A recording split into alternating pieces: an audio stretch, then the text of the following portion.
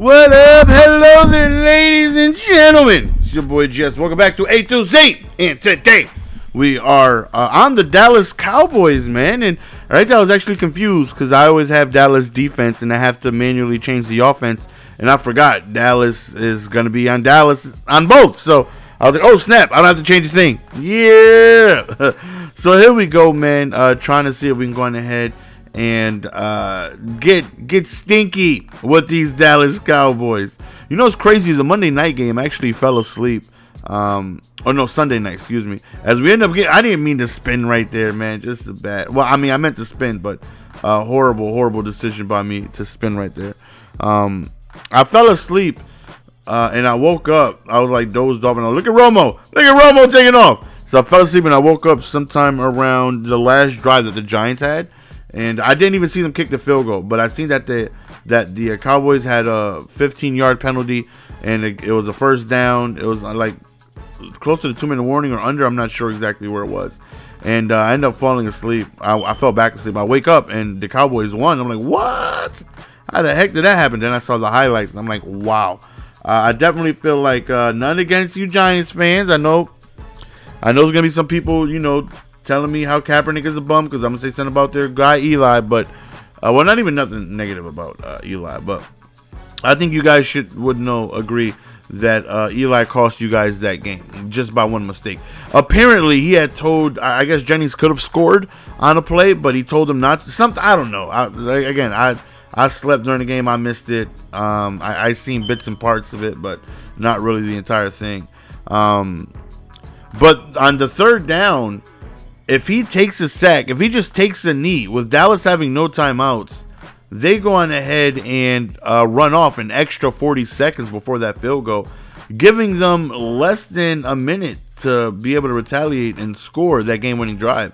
So, and Eli is he's a multi-Super Bowl winning quarterback. You know, he's a very, look at Dez though. He's a very good quarterback at times. You know, he's not very consistent, but put that boy in a postseason, and that's where the consistency matters the most, right? He can prove he can get it done.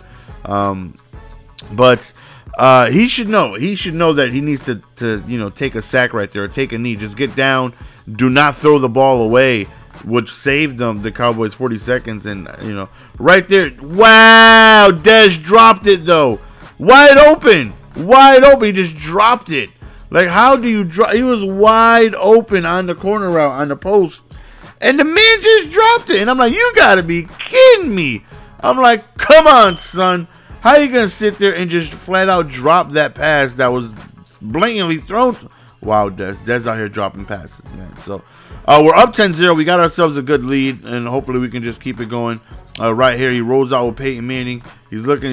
He goes deep up top, and somehow gets a hand on it and snags it. And I'm like, wow, really? That's how we getting down right now? That's how we roll.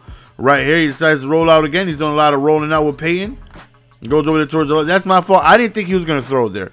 Once the receiver kind of left my screen area and I couldn't see over there anymore, as we get a beautiful pick, though, I couldn't see over there anymore. I decided to cut back towards the middle. I figured he's not going to throw. He can't even see him. But he threw the ball anyways, just as I was cutting back. Right here, we end up getting a nice throw to Cole Beasley. And this game, you're going to see Romo be absolutely disgustingly horrible. Like, look at that. Look how bad he overthrew that.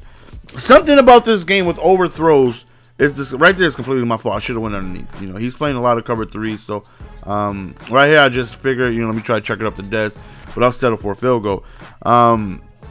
Romo missed so many throws. I don't know what is going on. Carson Palmer did it to me, and now it's going to be Romo, as you're going to see in the second half, where it really matters the most. I cannot complete a pass, and it's so frustrating on how horrible they make. Now, I understand, last year, that's a gorgeous interception. Last year, anybody can roll outside the pocket, throw off their back foot, they could throw a fadeaway, and it'll be on the money. This year, it's way different. But if I'm flat-footed, standing in the pocket, making a 15 to 20-yard throw, you know, 90% of the time, 95% of the time, I should be able to snag that. I mean, as I snag that, I should be able to throw accurately, no problem, especially with a top tier quarterback like Romo. And I know you guys are going to be hating, like, top tier. He's a top tier quarterback. Don't hate on the guy. Right there was my fault, man. I put Jason Witten on a streak, and I felt like he was going to be open on the inside, which he was, but he got bumped. Just look how wide open he is. Good read by him. Just as I threw it, Jason Witten got bumped a little bit off his route, and he got stuck in an animation where I couldn't even attempt to go for the ball. So now it's a one-possession game. Now I'm like, okay, well, our offense really isn't doing that well. We got to get something going here. So we go back to the run right here, try to get some time going. I need some momentum. We need some momentum. Right here, look at this throw. Beasley wide open, overthrown. Wide open. I know he's calling cover 3, so is he spotting him? Again, wide open towards the sideline. Overthrow. Like, what the hell kind of throws are they giving me?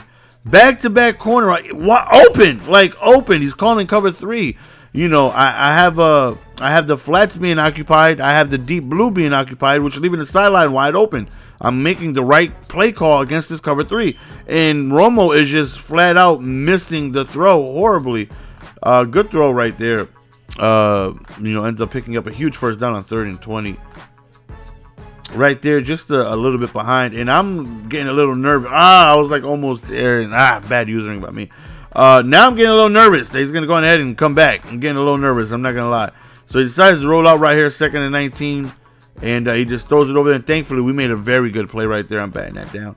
3rd and 19 right here. He goes for his trusty 0-4 verticals.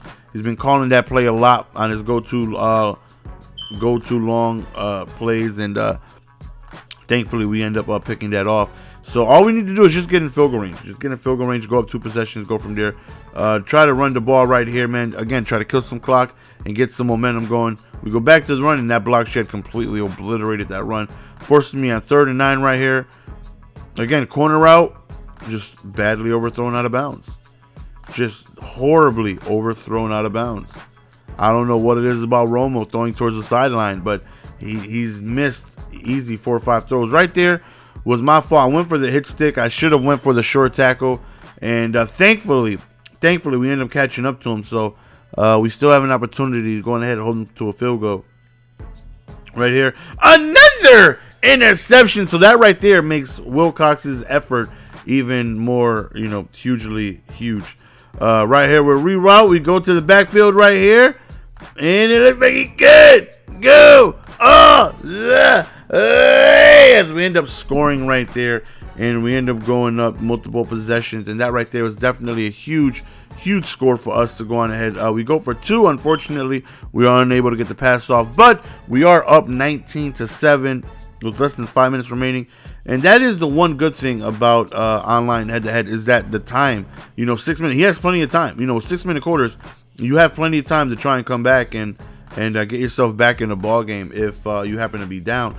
2nd and 10, he's roll out to the right, what he's been doing a lot, but we end up getting to him. I hate that right there. Like this year, they'll be on their way down, and they'll pass the ball just as they're going down. I'm like, really? Like, come on, man, that's a sack. Right there, we like that kind of happened to me. Like, you know, I passed, like that should be a sack.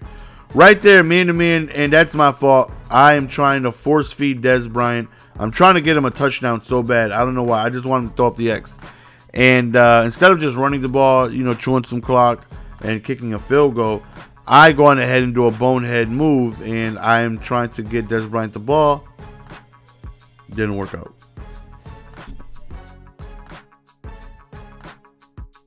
So hopefully we can go on ahead and just get in field goal range right here. We need to at least get in field goal range right here. Very important that we do so. Running the ball right. Get out the way. Get out the way, man. I'm scared to throw the ball. I am. You know, right here we just roll out with Tony Romo. And move out the way, man. 3rd and 8 right here. We're looking. And horrible pass by me. Man to man. And me being hard-headed, you know, Tony Romo's missed 5 throws on the sidelines. What did I do? I throw towards the sideline. What the hell's wrong with me? I don't know. Don't judge me. 3rd and 19 right here. He lobs it up, and we snag an interception. Less than 2 minutes. He has 2 timeouts remaining. Well, now 1. See if we can go ahead and just pick up a first down and end this game right here. We end up double juking, and we get stopped shy of the first down. He calls his last time out. We could really use the first down right here. We go underneath, quick drag to Williams, and we end up picking up the first, sealing the victory. So that's the end of the game, fellas. Hopefully you guys enjoyed. Dez dropped it. Eli should have took a sack. Romo cannot throw towards the sideline. GS is the Puerto Rican land lover. Hopefully you guys enjoyed, man. I love each and every single one of you guys. See you guys next video. Peace.